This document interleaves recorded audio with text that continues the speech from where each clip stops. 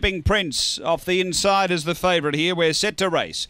Way stumbled a touch out of boxes. Zipping Prince. There's speed here. Scottish Thistle, and out wider is He's a J-Clo, and Rebound Rita pressing hard. They go to the first bend and recovering in between them as well. Zipping Prince. So down the back, He's a J-Clo led. Zipping Prince immediately through the middle. Then Rebound Rita. Next Dolce Gusto, Scottish Thistle. Then Alan Membo for Brett's Magic and Go Geronimo, but up to the turn and Zipping Prince took over. Got clear of He's a J-Clo. Then came Rebound Rita, but it's the Fosters again. And Zipping Prince goes on to win it well.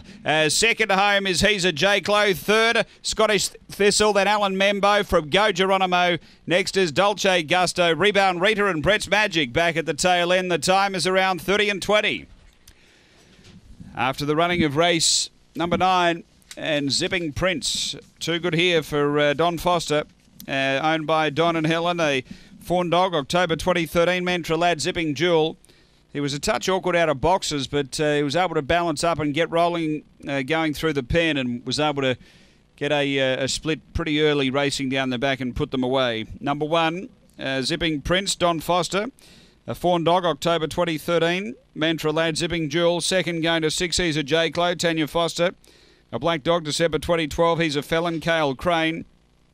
And number 5, which is Scottish Thistle, Michael Stewart. A white and black bitch, February 2013, Cosmic Chief, Flying Molly.